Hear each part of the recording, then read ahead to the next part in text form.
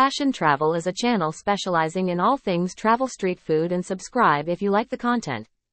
Lahooh, also known as lahoh or injera, lahooh is a spongy and slightly fermented pancake made from a batter of flour, water, and yeast. It is often served with honey, ghee, clarified butter, or spicy sauces. Lahooh is a spongy and slightly fermented pancake that originates from East African cuisine, particularly popular in countries like Somalia and Djibouti. It is made from a simple batter consisting of flour, water, and yeast. The preparation involves mixing these ingredients together to form a smooth, runny batter, which is then allowed to ferment for a short period, usually overnight or for a few hours. This fermentation process imparts a distinct tangy flavor and causes the pancake to rise and become airy. To cook lahooh, a hot, flat griddle or pan is used. The batter is poured onto the surface, and it is cooked without flipping it over. As it cooks, bubbles form on the surface, giving the pancake its characteristic appearance. The result is a light, soft, and spongy texture that is slightly chewy.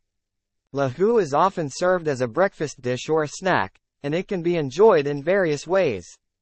It is commonly served with honey, ghee, clarified butter, or spicy sauces to enhance its flavor. Due to its porous nature, it is excellent for soaking up the flavors of accompanying dishes, making it a perfect complement to stews and sauces. This versatile pancake is beloved in East African communities, and its popularity has spread to other regions due to its delicious taste and unique preparation. If you ever get a chance to try lahooh, I recommend giving it a taste to experience its delightful flavor and texture. Sambusa. Similar to samosas in other regions, sambusas are triangular pastries filled with spiced meat, usually beef or lamb, or vegetables. They are deep fried until crispy and are a popular snack.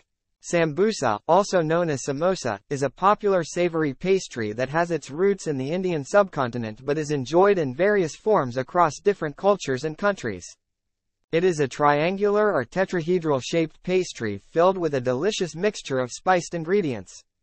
Sambusas are typically deep-fried or baked until they become crispy and golden brown.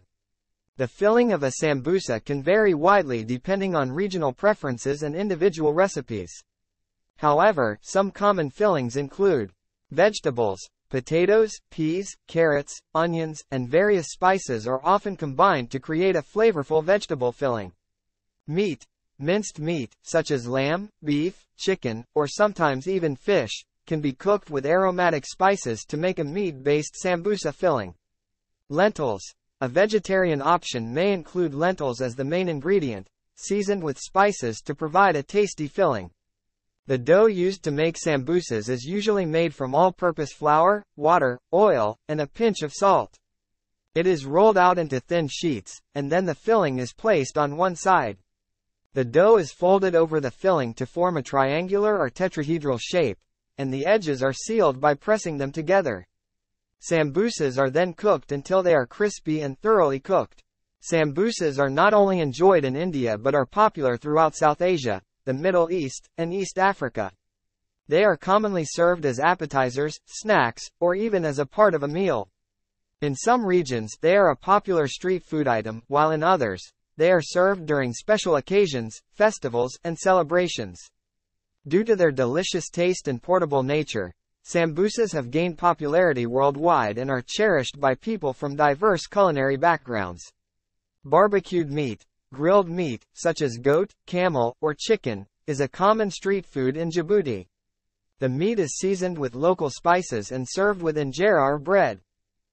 Barbecued meat, often referred to as barbecue, is a popular method of cooking meat over an open flame or heat source. It is a cooking technique that has been practiced for centuries in various cultures around the world. The process of barbecuing infuses the meat with smoky flavors and creates a tender and juicy texture that many people find irresistible. Here's a general overview of how barbecued meat is prepared. Selection of meat. Various types of meat can be used for barbecuing, including beef, pork, chicken, lamb, fish, and more. Different cuts and types of meat may require different cooking times and techniques. Marinade or rub. Before cooking, the meat is often marinated or coated with a dry rub to add flavor and tenderize it. Marinades typically consist of a mixture of oil, acid, such as vinegar or citrus juice, herbs, spices, and sometimes sweeteners. Dry rubs are made of a blend of spices and herbs applied directly to the meat's surface. Barbecue equipment. Traditional barbecues use charcoal, wood, or a combination of both as the heat source. Gas grills are also commonly used, which offer a convenient and consistent heat source. The type of equipment used can influence the flavor profile of the barbecued meat. Cooking process. The meat is placed on the grill or barbecue, and it cooks slowly over low to moderate heat. The use of wood chips or chunks can further enhance the smoky flavor. The cooking process can take several hours, especially for larger cuts of meat, as the slow cooking allows the flavors to develop, and the connective tissues in the meat break down, resulting in a tender texture. Basting and sauce. Some cooks like to baste the meat with marinade or sauce during the cooking process to keep it moist and add extra flavor. Additionally, barbecued meat is often served with a variety of barbecue sauces on the side, which can range from sweet and tangy to spicy and smoky. Resting. After the meat is fully cooked, it's essential to let it rest for a few minutes before serving.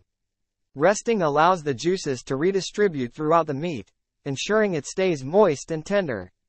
Barbecued meat is a beloved dish in many cultures and regions, often associated with social gatherings, outdoor events, and summertime cookouts. It's a versatile and delicious way to enjoy a wide range of meats with a unique and smoky flavor that delights taste buds. Lahooh Burger. A unique fusion of Western and Djiboutian flavors, Lahooh burgers feature a patty made from spiced ground meat, served with lettuce, onions, and sauce within a lahooh wrap. Lahooh Burger. It sounds like a delightful fusion that combines the traditional flavors of Djiboutian cuisine with the familiar elements of a Western burger. The spiced ground meat patty adds a savory and flavorful twist to the burger, and the use of lahooh as the wrap brings a unique and slightly tangy taste to the overall experience. The addition of lettuce, onions, and sauce complements the patty and adds texture and additional flavors to the dish. This creative fusion of ingredients and cultural influences highlights how cuisines can come together to create exciting and delicious new dishes. The Lahooh Burger is likely to be a treat for those seeking a blend of familiar and exotic flavors in a single dish. If you ever have the opportunity to try a Lahooh Burger, it's sure to be a memorable culinary adventure.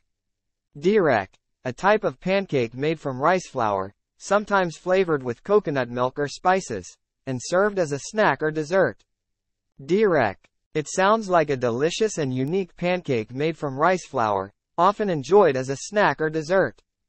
Based on the information provided, direk appears to be a regional or cultural specialty, likely originating from a specific cuisine or country. The use of rice flour as the main ingredient gives the pancake a distinct texture and flavor compared to traditional wheat flour pancakes.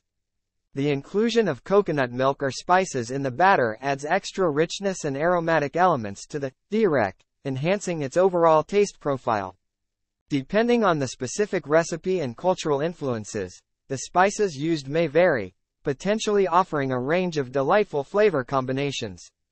In many cultures, pancakes are beloved treats enjoyed in various ways, and direk seems to be a unique addition to the pancake family.